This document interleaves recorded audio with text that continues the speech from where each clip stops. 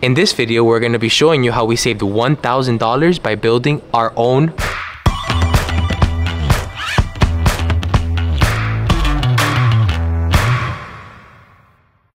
Hey guys, welcome back to another week here at Hunter Creators. This week we got something extremely excited. So do you guys remember when we first started our backyard, I said this?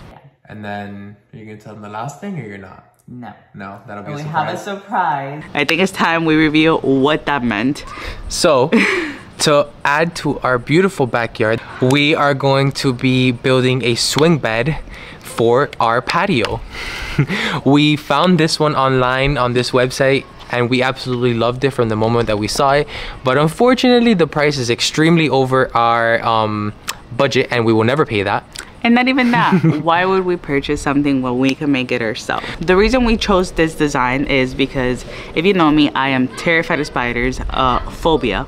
And we like this concept because it's full and it has no crevices, less places for spiders to live. Exactly. And easier to clean too. Yes, and we feel like it goes perfectly with the theme that we have in our backyard. For the last hour or so, we've been playing with the measurements, making sure that we have exactly what we want. And now that we have the measurements, it's time to make the cuts. That's calling. Will he help us in this video? I don't think so. Let's get started. Before getting started on the build, we went to our local Home Depot to pick up our supplies, and when we got there, we encountered quite the surprise. Love bugs everywhere. We started off by picking our plywood panels and then picked the rest of our supplies.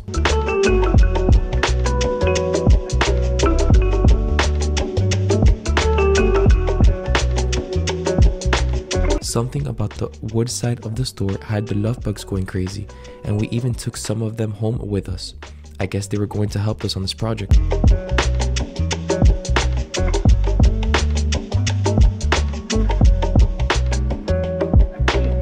When we arrived home, we unloaded all the supplies and began planning.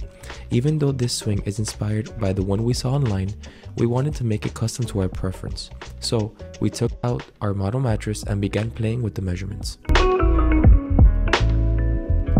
Okay, so for the purposes of this swing bed, as Adriana mentioned, it's going to be an enclosed area, meaning that both the side panels and the back panels don't have any crevices. And to put it together, we're going to use a new method that we've never used before, and we're hoping it works out, because if not, Adriana's going to kill me. This new method consists of opening a groove along the 2x4s so that it is big enough to hold our plywood panels. Therefore, we started off by measuring all of our wood to get their true size to avoid any mistakes. Our 2x4s actually measured 1.5 by 3.5, while our plywood did measure 1/2 inch. The next thing we wanted to measure was the thickness of our blade to determine how many times we were going to have to run the 2x4s across the table saw. We set our blade to the desired depth of the groove and ran our first 2x4 across.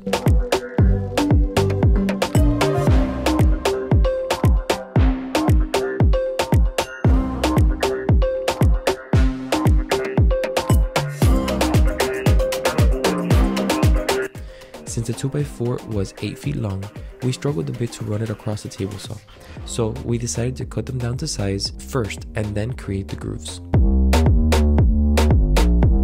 Once they were all cut down, we checked them one last time to make sure they were perfect before getting started.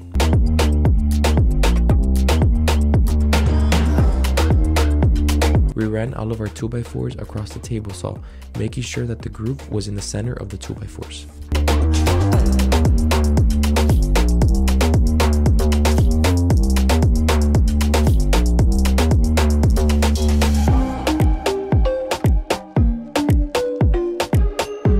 Our groove needed to measure 1/2 inch wide by 1 inch deep, so we had to run all of our woods across the table saw a total of 4 times before we were able to move on to the next step.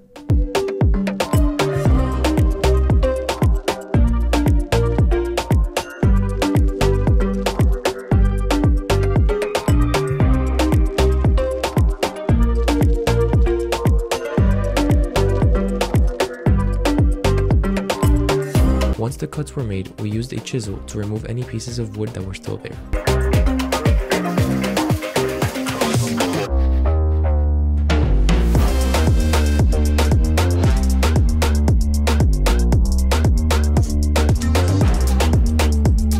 We placed the woods on the floor and made the measurements to cut the plywood. It was really starting to come together at this point. Hey guys, day 2 here. We're gonna be finishing today the swing bed, and to get started, what we're gonna do is that we are going to be cutting our plywood with our handsaw. So I think that's the next step. Let's get going and we'll give you instructions on what you have to do. You wanna tell them what you're doing? Yes, so I am measuring the space of the panels to know to what size I need to cut the plywood. And what we're gonna do is I'm going to measure exactly what this gap here is and then add an extra 1.5 inches, which is what's gonna sit on the inside of these 2x4s. So, yeah, let's go. Once we had the measurements, we marked it on the plywood and began cutting down to size with our handsaw.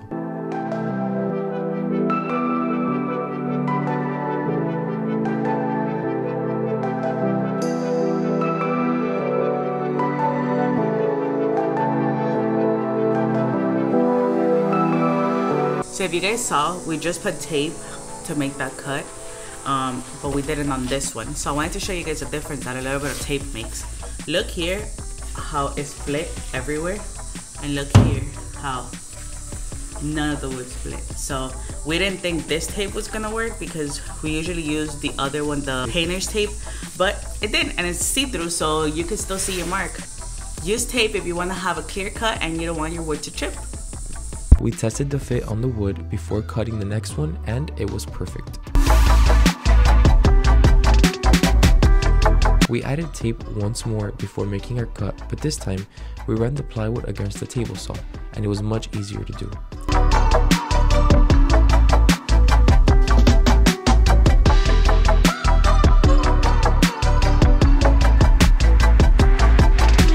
So pretty much this is how it's supposed to look. Wow. So it fit perfectly inside and is perfectly flushed. Time to attack the monster. Oh gosh, I'm scared. Yes guys, we have bananas over here. We have to take them out. Don't judge us. Let's do the other cut.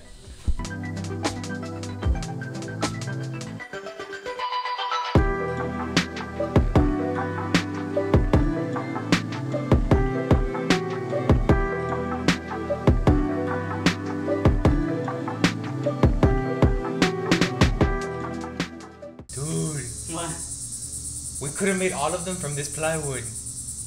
I told you. But you're the math magician, right? You're the math magician. Guys, so we messed up. No.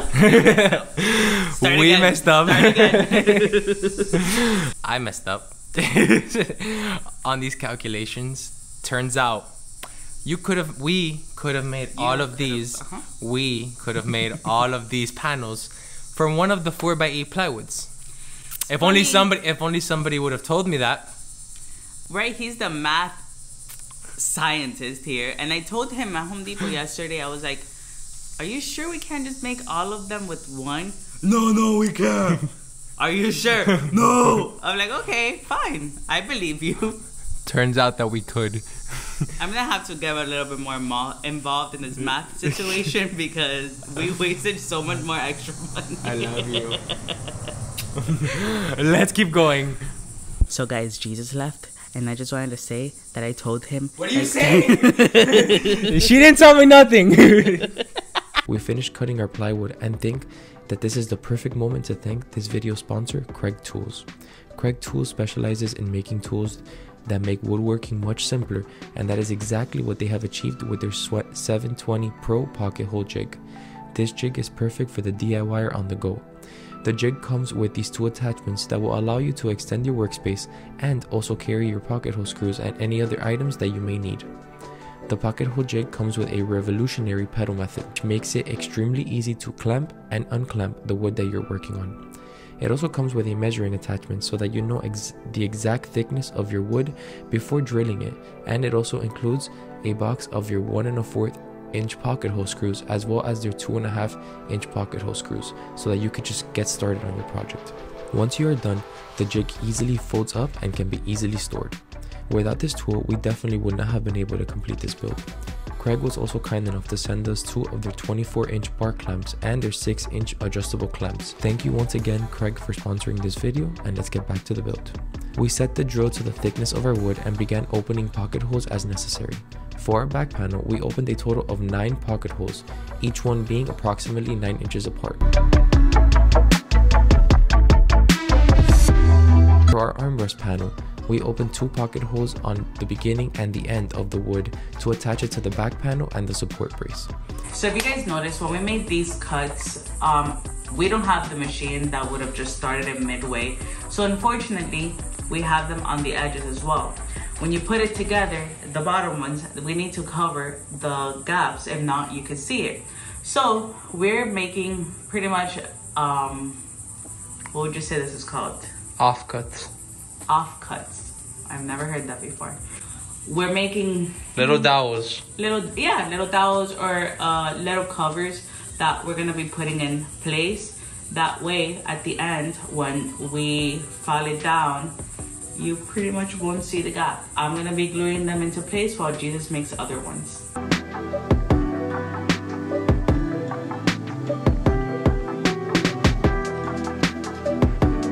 To build the panel, we added wood glue on the edge of each side of the horizontal piece and made sure that it sat flush with the vertical one.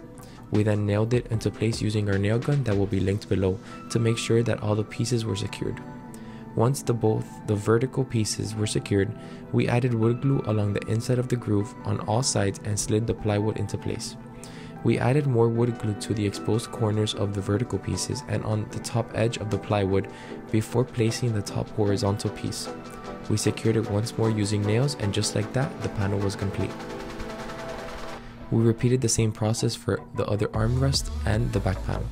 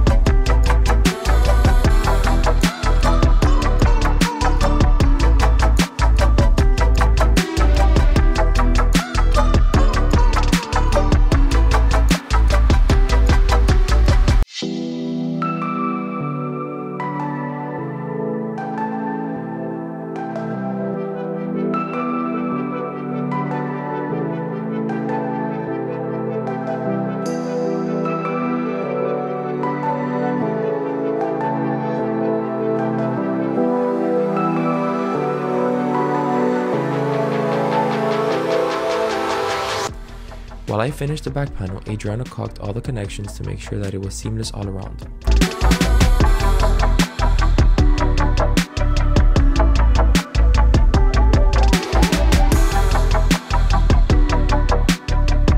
Once the panels were built, we clamped them with our bar clamp to make sure that the glue dried.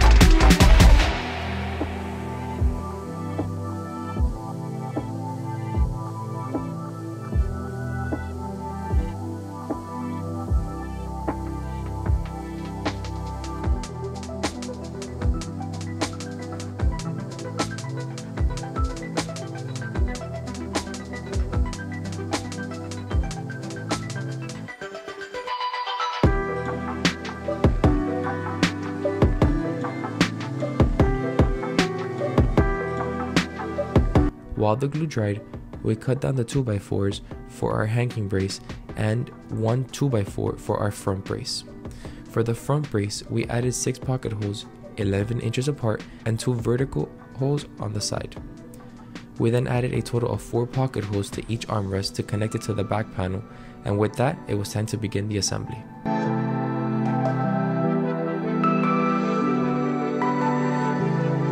We laid the back panel on the floor with the pocket holes facing up and attached it to the hanging brace with 2.5-inch pocket hole screws, making sure to leave the same extra space on each brace on both sides.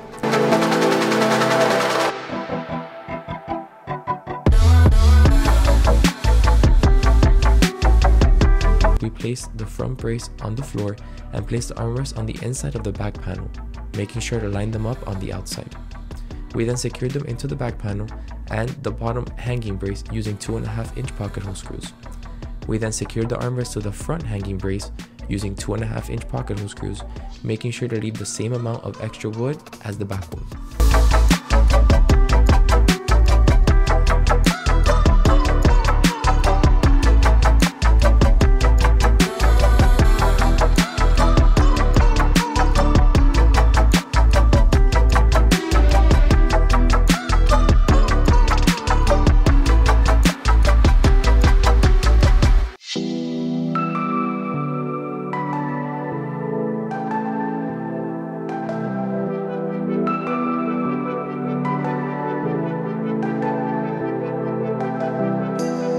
At this point, Adriana really wanted to try it, so we brought out the mattress and it was perfect.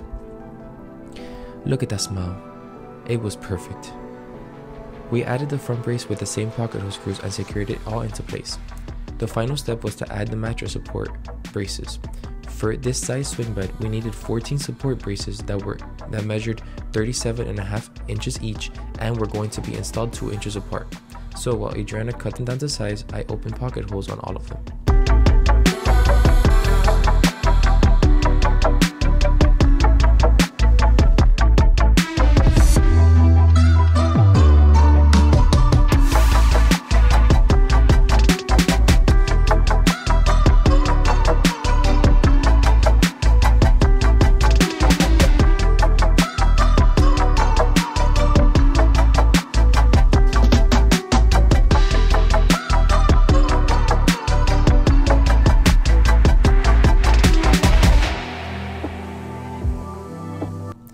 If you have been here a while, you can probably guess what color we're going to paint this.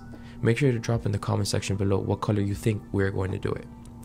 If you guessed black, you are right. We use the same stain and sealer from the fence and the pergola.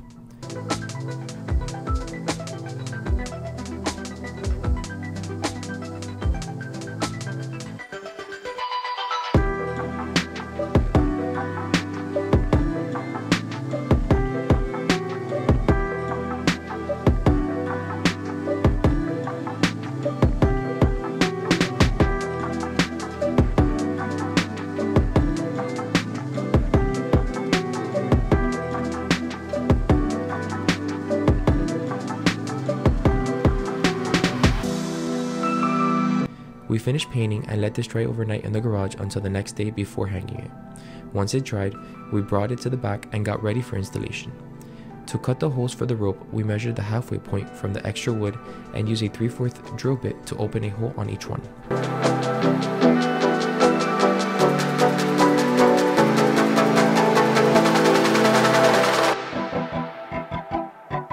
Before hanging it, we finished attaching the mattress support using 2-inch screws, and that was what really brought the whole thing together.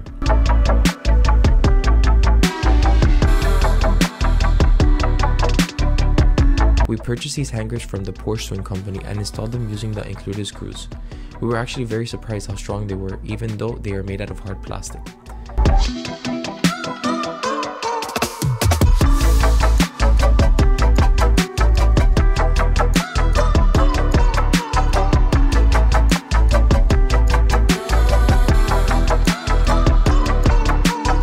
To hang the swing bed, we used 5/8" black poly braided rope that we will make sure to link below. The swing will hang from 2 hangers with a double overcross knot on top. To do this, loop your rope a few times over and then straight through the hole and pull.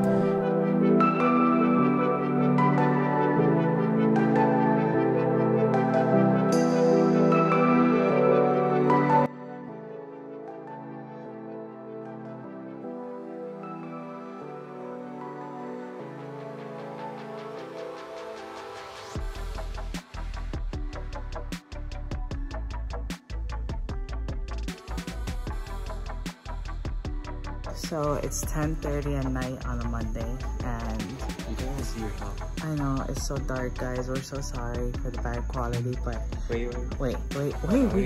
We got new lights. Hold on. Come over here. Oh, I'm sure you guys missed all this. So it's like 10:30 at night, and on a Monday, and we just finished doing the knots. We're so tired, but this defines us perfectly. We had to see it done already, so I think it's time for the moment of truth. We're gonna let it go from the buckets, and we're hoping for the best, so let's go.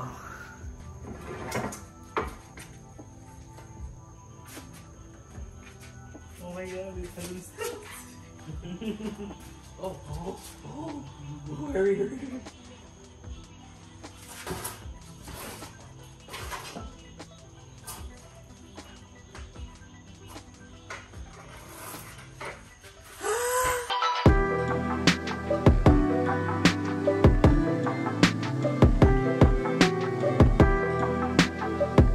We adjusted it one more time to make sure that it was leveled, and just like that, we were done. You comfy? Come here, Bailey. Don't let her go under it just in case. Let's try with the mattress. I'm comfy. What if the whole roof just falls on me? Perfect height, bro. Oh my god, it's super swingy. Oh, It's okay. guys, I'm super scared. Oh my god, it does the swing. It swings a lot. You like your little swing, man? Look at that face. Hey.